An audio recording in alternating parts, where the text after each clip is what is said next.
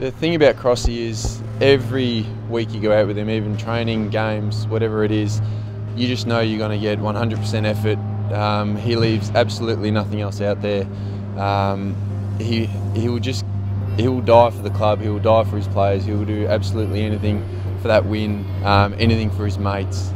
He's just a ripper bloke to be alongside. First impressions, I just saw a guy who just wanted to work his butt off to get better, and you know, he's a real loyal sort of guy who just, yeah, as I said, he just wanted to work hard and get the most out of himself, and he's continued to do that for 200 games. Well, I think as players, you know, you never know your limits, and to have him that far up the front, you know, it's kind of a visual of maybe where you should be or where you could possibly be if you work just as hard as he does. You see young guys come into the club now and they do exactly what I was doing when looking up to Crossy. They still look up to him, you know, 12, 13 years down the track.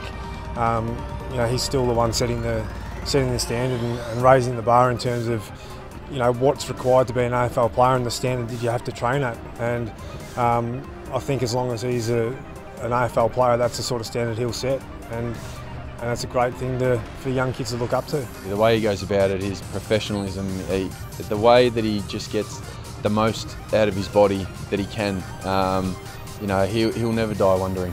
As I said, when I first came to the club, it's funny when I get asked a lot about, you know, who's had the most influence on your career or who's impacted you the most, and I always just go back to Daniel Cross. He's the bloke who's had the most impact on me from a career perspective and a playing perspective, because when I got to the club, it was I looked up to him, and he just worked hard, and I saw what he did, and I just wanted to do what he was doing to get the most out of myself. And I guess over the journey, it's been funny that we've become such good mates, because early on we were competing for spots, and you know, it was either me or him playing, and that's just how it was back in the day. But over the time together, we've just formed a really good friendship, and I think the competitiveness of both of us has helped both our careers.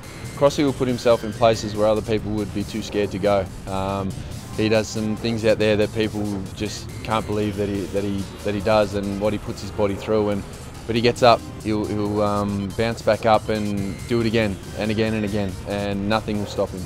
A maniac, really. He just puts himself on the line to the point where you think, if he actually has any concern for himself at all, which I'm still convinced he doesn't, which is great. Like, you know where he's going to be and what he's going to do, and that's the standard that you have to kind of meet if you want to play with him. So it kind of brings everyone else up.